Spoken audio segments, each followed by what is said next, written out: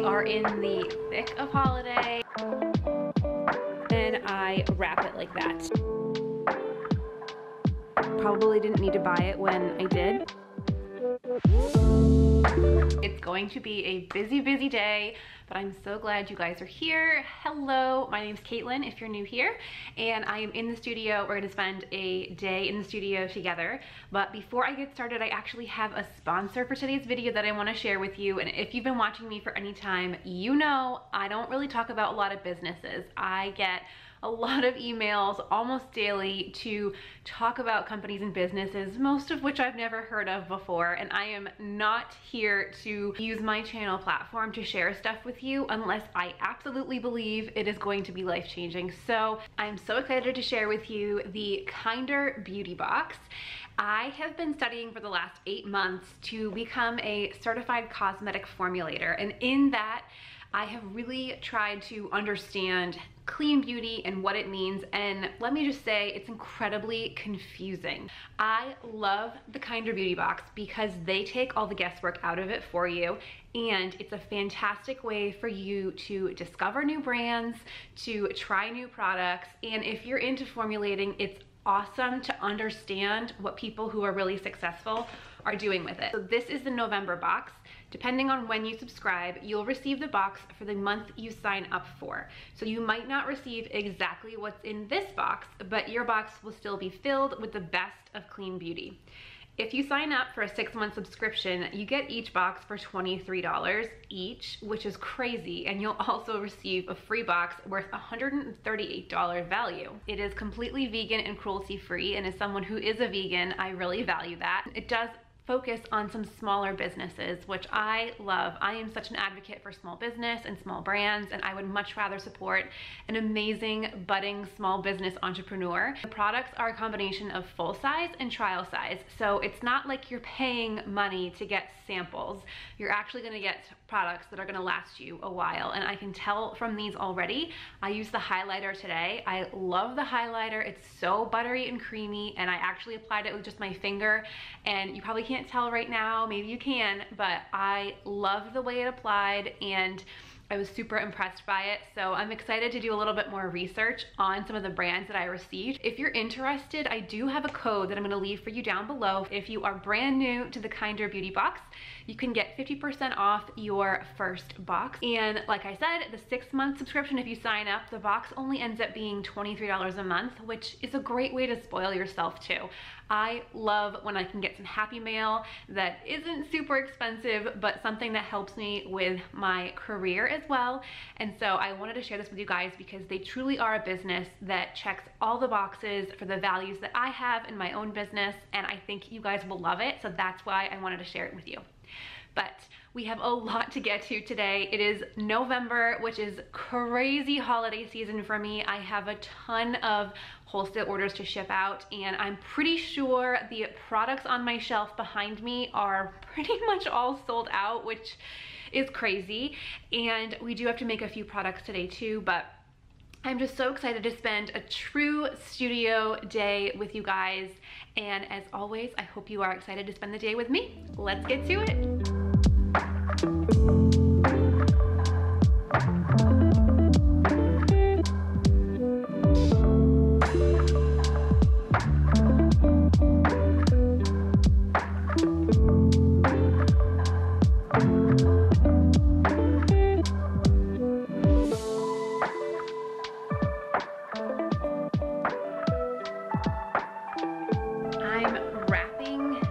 Bar soaps now, and I'm gonna show you guys a little trick. My bar soap recipe, it doesn't sweat, but because I wrap them in the papers, I just like to have an insurance policy, especially since I wholesale a lot of these bar soaps. They could be sitting on a store shelf for a year, so I just want to make sure that they are perfect as long as possible.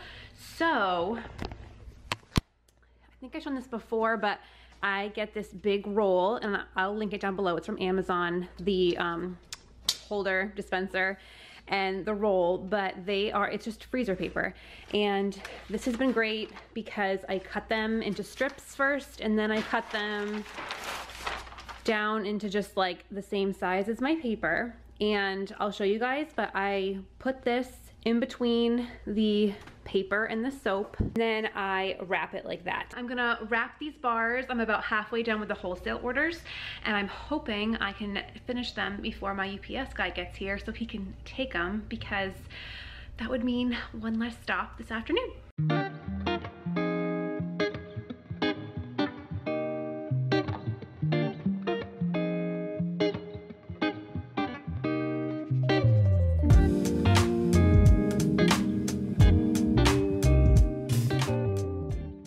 All wrapped up. Now I have to put the back labels on everything, and these I actually just print off on labels from onlinelabels.com, and they have a great program online that you can do to print these so that they actually like match up. So super simple. We're gonna label these and then pack them all up.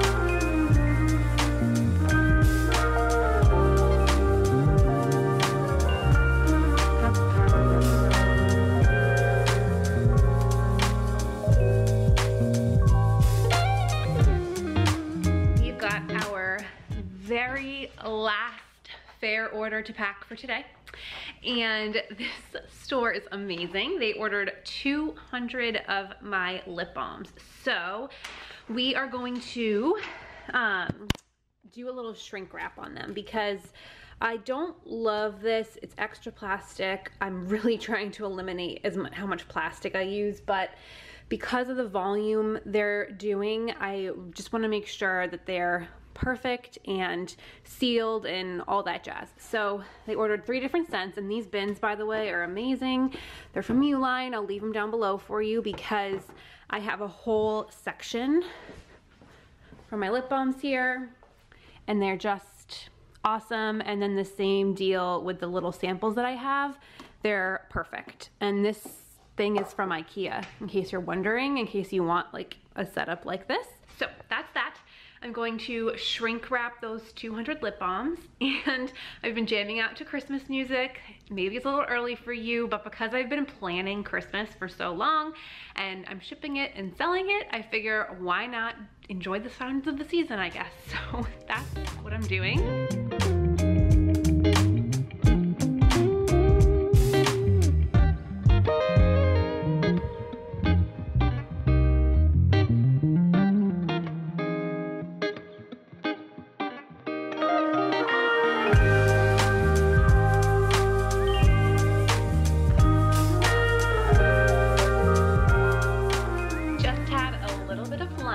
And then I finished my last order shipping. So now I have this big task of basically the shelves behind me have product on them, and it's very random, and now that there's space on the shelves, I need to take that product, move it over, and then I'm gonna take inventory because I am not 100% certain on my inventory because I had a crazy sales week last week with wholesale, so I probably had about 20 wholesale orders, and Fair, I've said it here before, for some reason oversells things that it shouldn't, and I don't know why because my inventory in Shopify is right. So anyway, I won't leave today until my inventory is correct. So I'm gonna do that now and do a little tidying. I was going to I had one thing to make for one last order, and I just don't have it in me. It's like, it's 1:40 and I have to go home and walk Lucy. So I don't know, I feel like I'm gonna reevaluate after I do my inventory and see how long that takes me, and then we'll go from there. I'm just like not in the mood to make one thing because it's like I have to get everything out, and yeah. So anyway, if I don't do it today, I have to do it tomorrow, and so we'll see.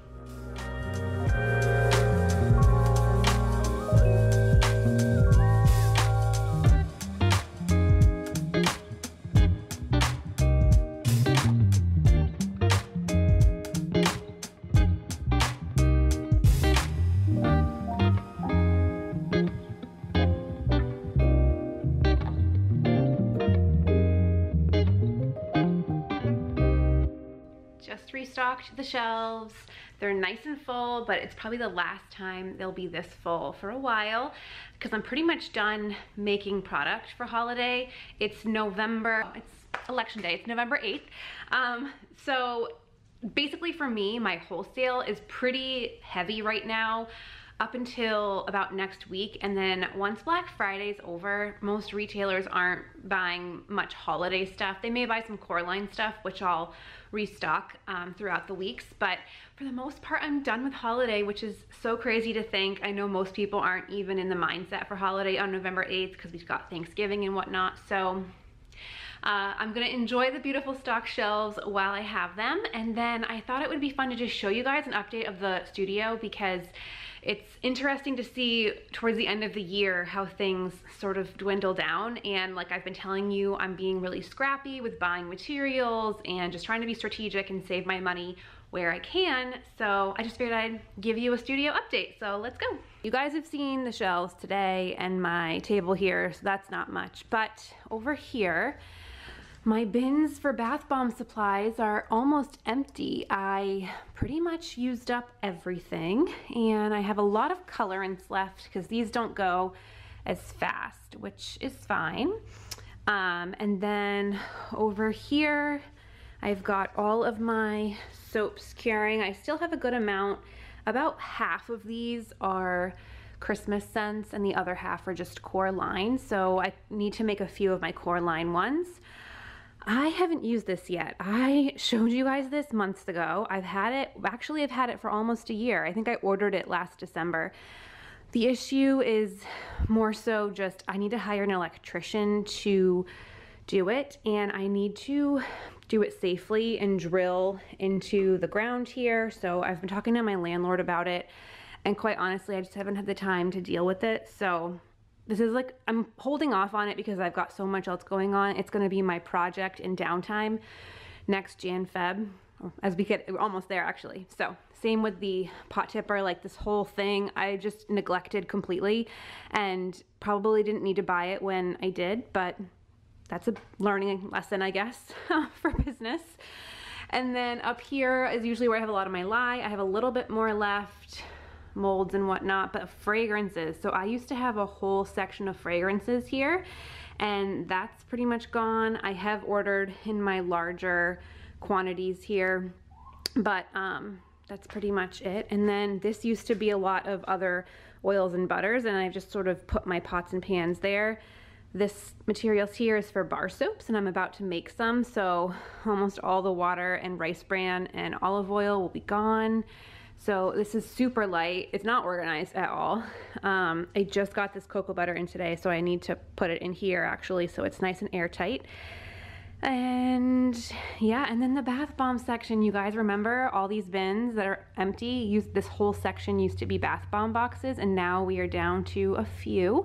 These are actually more like random ones. You can see they're all different, so it's like last little remnants. I don't know, I'm just saving them because I hate throwing stuff out, but yeah, this is definitely dwindling down. And then the box situation is way more manageable.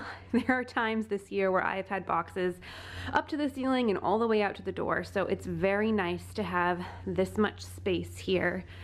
And I still have quite a few labels, but those are mostly all my core line, which is fine because we have those year round.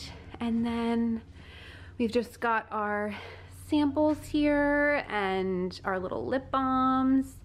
And then the packages that have to go out today, my desk. I got rid of the air conditioner because it's now fall, almost winter.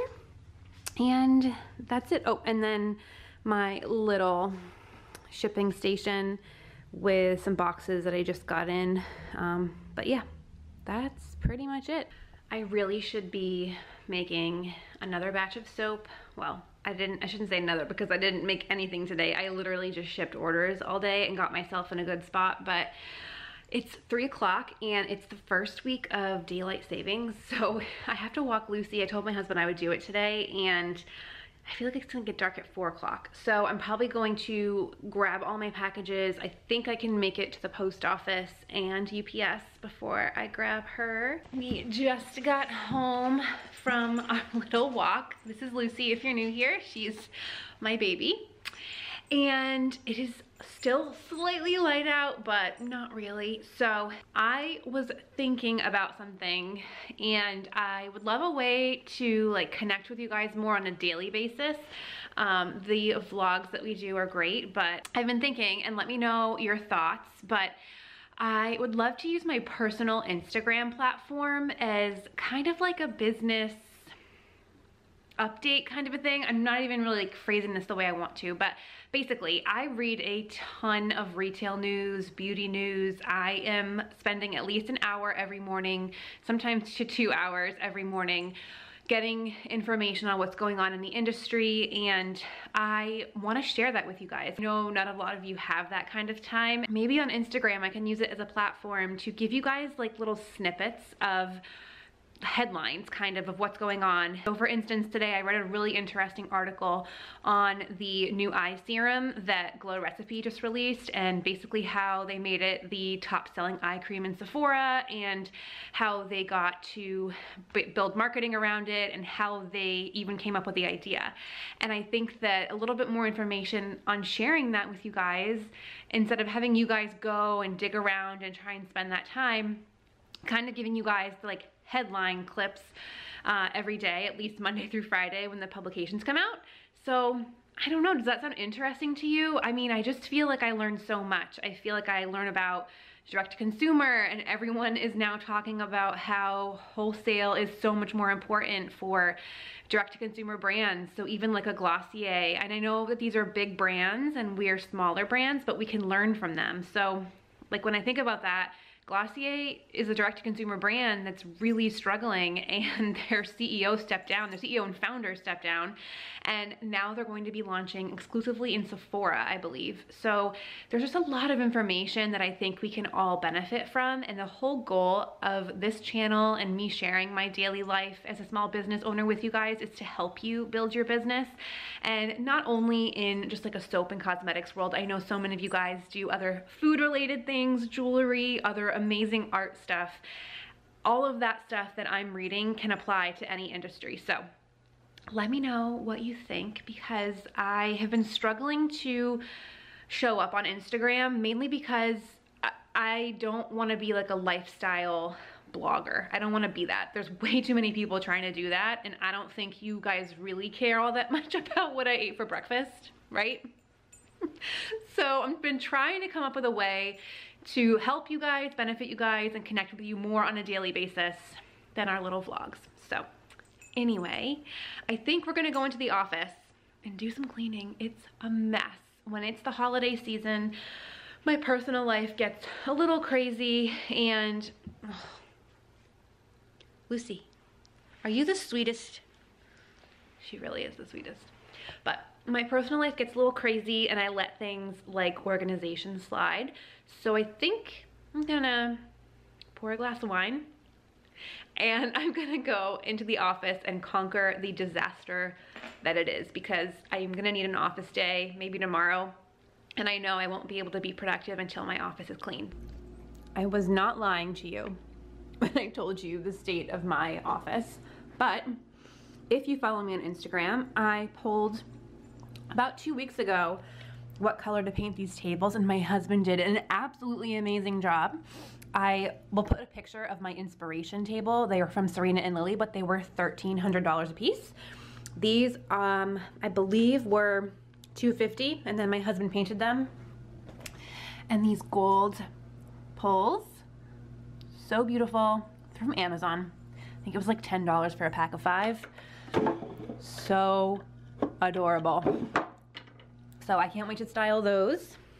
I have some vintage lamps over here that I plan to get some shades for that I thrifted. So I'm gonna use these on the tables. I have a second table over there, but I have a hot mess over here with all my replica surface boards, and yeah, so I just poured myself a glass of wine for motivation, and I'm going to get going on organizing my office a little bit and trying to put things in organized places. Alrighty, nice and tidy and clean, and I put the end tables where they should go. they'll look a lot better once I get lampshades. But I have all of my inspiration magazines here, my Pantone colors, my vision board, everything. And then, I mean, this closet's like organized mess, you know, like there's bins and stuff, but we're just gonna close that door. And then, yeah, got my little clothing rack with some new fall items. And I don't even know if I showed you guys this chair. I got a new chair because the legs on my old one were about to snap, and this one's super comfortable.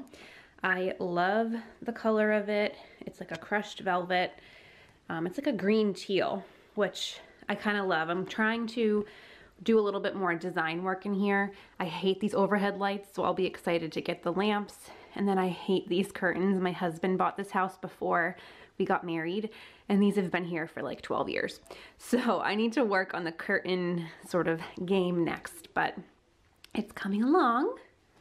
I'm actually gonna use one of the products that came in the Kinder Beauty box. It's a meditation mist, and they say just like spray it around. Oh yeah, that's super calming. And it's peppermint and sage.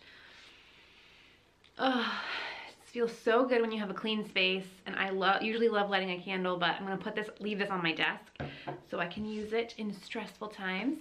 But if you are interested in subscribing to the Kinder Beauty box, make sure you use my link down below so you get 50% off your first box, and give it a try, because if you're into clean beauty, there is nothing else like this. I'm telling you, I've done my research and I feel like they take all the guesswork out, and it's always so fun to discover and support other small beauty brands as we all try and build our own. So I hope you guys enjoyed spending the day with me today. I will see you in the next one. Bye.